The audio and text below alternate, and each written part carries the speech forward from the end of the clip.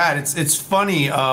You and I both control the Chirons. I know. Every once in a while, it seems that you and I go off the rails and we cannot do it at the same time. So, let's start at the high level. This goes back to a decade ago when Sun Microsystems was acquired by Oracle, which was MySQL. Since then, Oracle's kept MySQL relatively distinct. About 15 months ago, Oracle released what's called MySQL HeatWave. And it's basically the company's own optimized implementation of MySQL running on Oracle's OCI infrastructure. And for those of you not familiar, Pat and I have talked a lot about a very bullish sentiment on Oracle Cloud. This is MySQL running on Oracle's public cloud platform. And basically what happened this week is a third release of HeatWave, scaling up node size, reducing costs for certain workloads, and introducing probably what was most notable here, and that is the in-database machine learning. Our team is currently in the process of a research, a brief that is going to come out on this. And so, I had the chance to kind of review, break it down. And here's kind of what I think is most interesting about this particular iteration of the MySQL launch and moving into ML. First of all, they've added its native support for machine learning. It's full automation. It takes advantage of the autonomous database and technologies that Oracle has been pushing very aggressively. It's explainable AI, which is becoming an increasingly important topic right now as we're looking for more transparency. So all models in HeatWave ML are going to be explainable. They're differentiated, therefore, as well. But also probably what's going to be most attractive about it is the improved performance, the quality, repeatability of the explanations, and of course, some of the scaling. So you have things like scaling with cluster size, real-time elasticity, more data per node. So these were kind of some of the breakdowns that our team identified as key differentiators.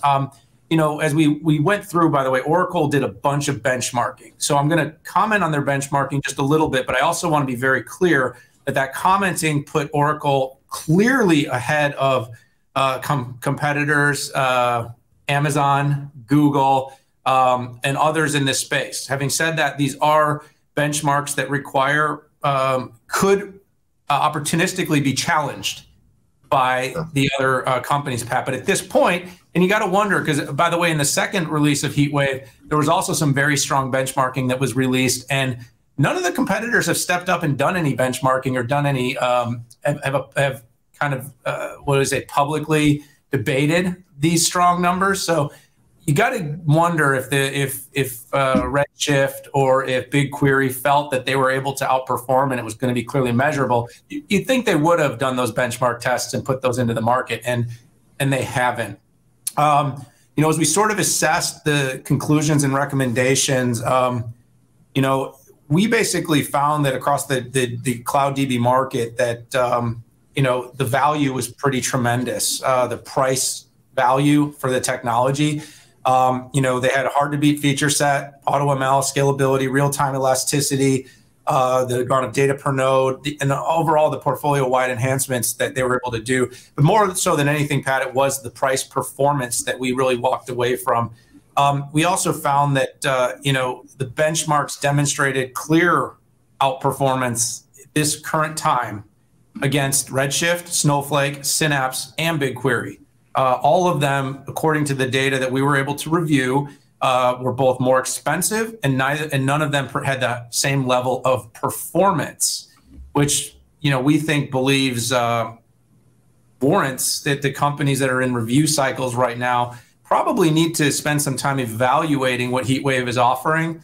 And by the way, very strong. I mean, this is almost Oracle's always been a database company, Pat, but this is one of those things that's truly showing how they're taking their infrastructure and their database, the legacy and engineering prowess they've had in database for a long time, and putting it together to offer a significant differentiation in market, layering in autonomous database capabilities, competing at scale against major public cloud players, and finding something that's differentiated. So a very good release, Pat. And some pretty impressive numbers. Good analysis there, Daniel, by the team. Our our analyst Matt Kimball wrote a note as well that I'll put in the show notes. And essentially, this is so HeatWave's incredible performance has a lot to do. That's all in memory, right? Where other solutions are spooling out back and forth to disk. So architecturally, that gives HeatWave a big advantage on performance, pretty much versus anything that touches a disk. So that doesn't surprise me. And like you said, I didn't see Oracle HeatWave competitors saying that these benchmarks were wrong either. So I think they know. And this next step, this was the first update in I think 15 months, added machine learning in the database at no extra cost. So even though Oracle is a premium provider, then being able to essentially, commoditize a machine learning is pretty fun. And whether that's, with auto ML, which is key, and that doesn't mean that it's just magic and you don't have to do anything, but auto ML makes ML a heck of a lot easier. You don't have to be